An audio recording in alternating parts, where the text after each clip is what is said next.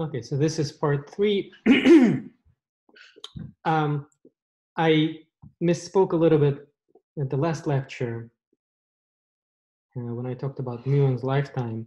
I said 10.2 divided by gamma is 2.07. It's 2.03.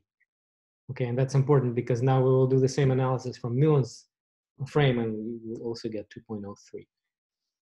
In any case, so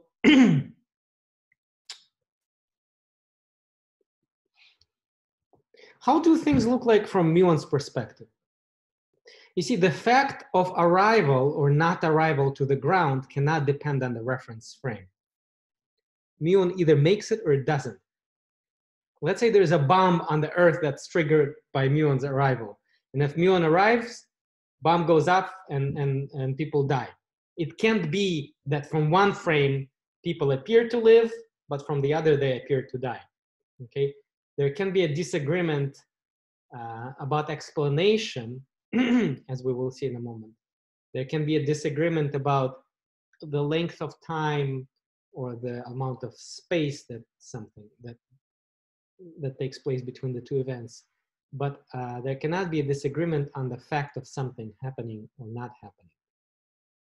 So let's see, from muon's perspective, muon lives 2.2 microseconds, and muon sees the Earth's surface approach it at speed v. Okay, that's regular relative motion issue. And we already saw that that speed v times 2.2 microseconds comes out to be a lot less than the thickness of the atmosphere, 3 kilometers, or the relevant part of the atmosphere. But clearly, again, the outcome cannot depend on the reference frame. So somehow muon, there has to be another explanation from muon's perspective why it does reach the ground, because v times the lifetime is less than h, but it does reach the ground. For sure, it reaches the ground. And so what's the resolution to this? The only possibility is that the muon sees that the distance between the location where it was born and the ground is shorter than 3 kilometers. So while the explanation for why the muon reaches the ground from the Earth's perspective is that all the processes in muon's frame tick much slower or unfold much slower, the explanation from muon's perspective is that the distances in the direction of muon's motion have shrunk. Thus, the muon thinks that it has less distance to travel. While less distance to travel takes less time, so it can survive that shorter travel during its lifetime. Okay, and so this idea that distances are contracted, this is the third famous consequence of Einstein's postulate, and this is called length contraction.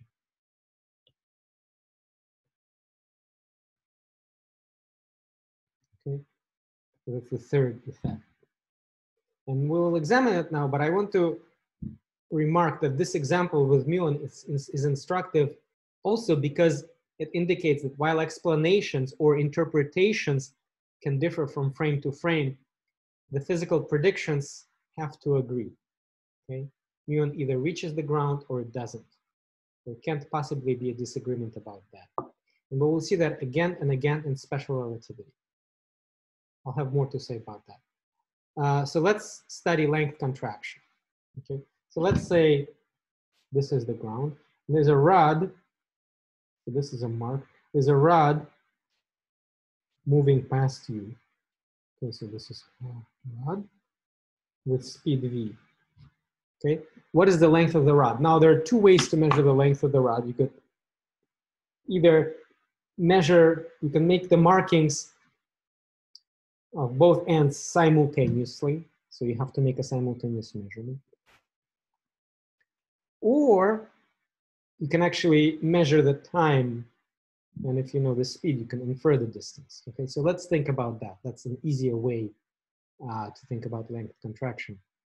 Okay, so one way to measure it is to measure the time that it takes between the first event, the front of the rod passes this marking, and the second event, the back of the rod passes this marking. Okay, so this is, let's say, this is event 1. The front of the rod is just about to pass the marking. So this is event 1. And later, as it has moved, this is event 2. Okay, so here's the marking, and the rod continues on its journey.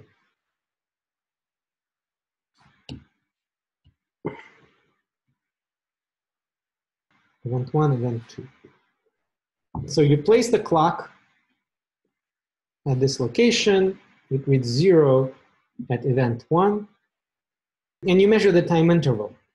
So the length of the rod is the speed of the rod times the time interval, right? So L equals V times tau. So tau equals time of the event 2, okay? So F 0.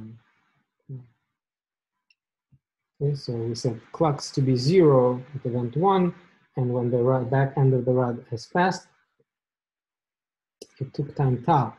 Now, why do I write tau? Why am I using the letter tau? Because the two events happen at the same location in this frame. Okay, so the time interval measured in this frame is a proper time. Okay, so that's so this is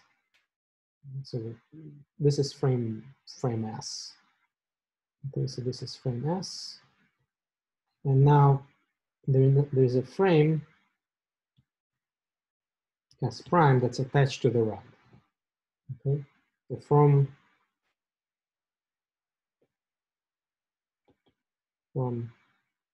frame S prime, frame attached to the rod. So what do they see? So a person at rest relative to the rod can also use time difference to measure the length of the rod. Now what they see is they see the mark pass by them. This is all normal. This is, again, regular relative motion. So what kind of time difference will they measure? They measure the time difference between the same pair of events when the mark passes the front of the rod and the mark passes the end of the rod. So what they see is they see the following. So this is, if this is, let's say, if this is front and this is back. So this is front and this is back. So this is event 1. And later, so this is event 2. Okay, and they can say also t equals 0 at event 1. And so event 2 happens at time delta t.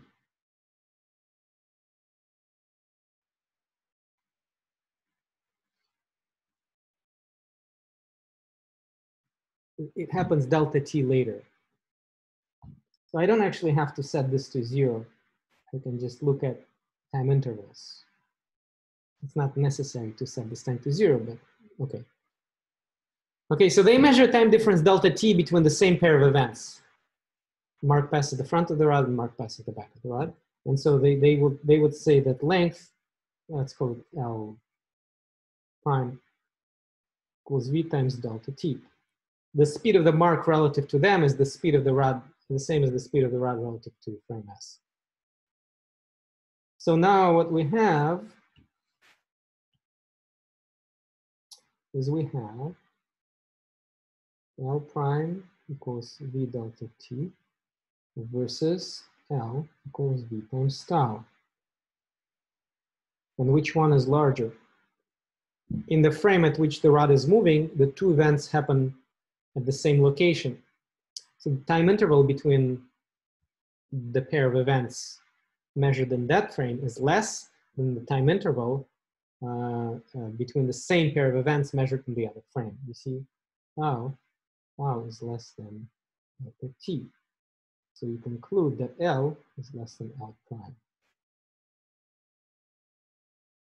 So therefore, the person who is moving relative to the rod will conclude that the rod is shorter than the person who is at rest relative to the rod. And this effect is called length contraction.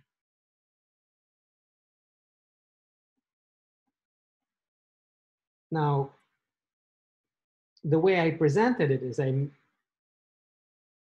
presented the length measurement through time measurement.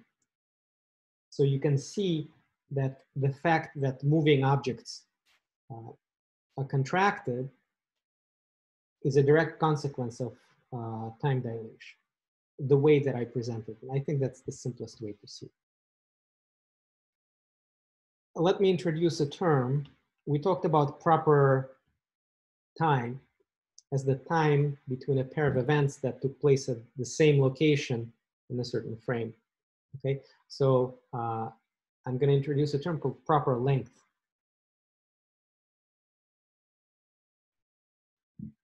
which is the length of an object measured in the frame and which that object is at rest.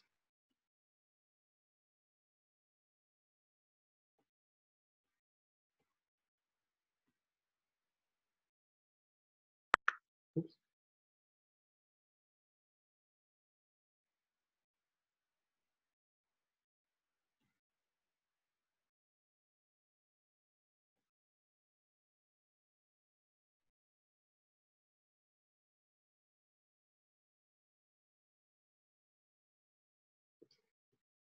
It is common to call it L naught.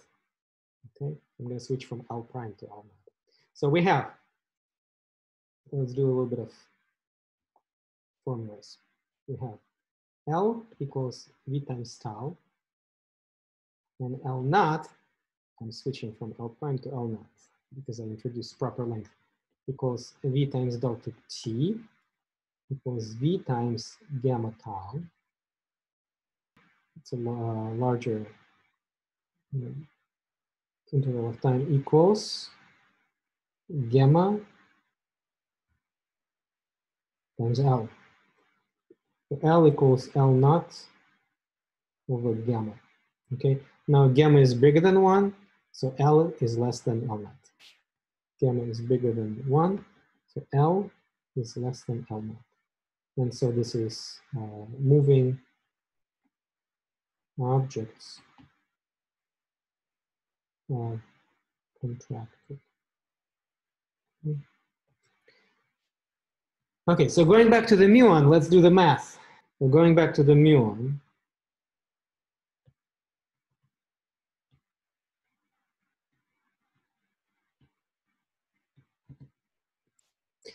the distance it has to travel according to the muon is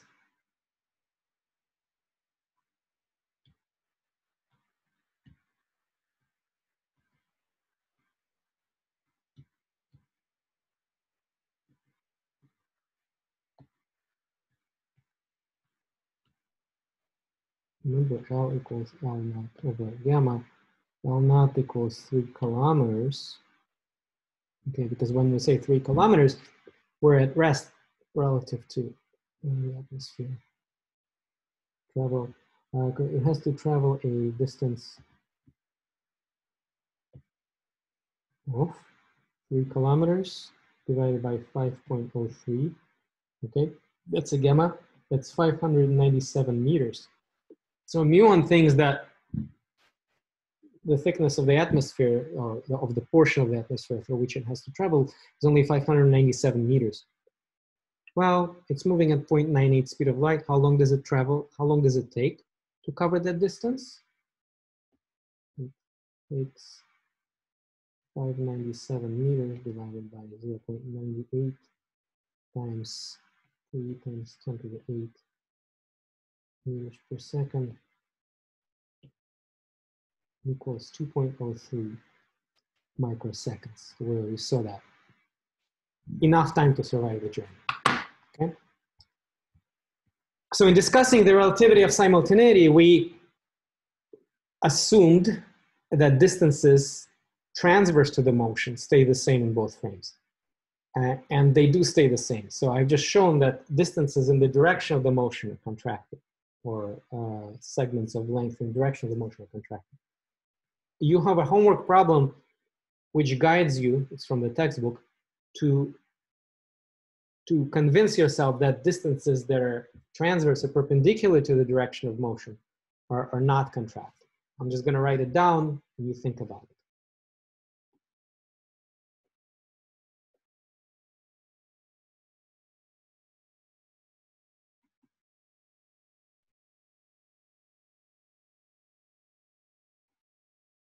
It feels weird to write on this. It's kind of slippery.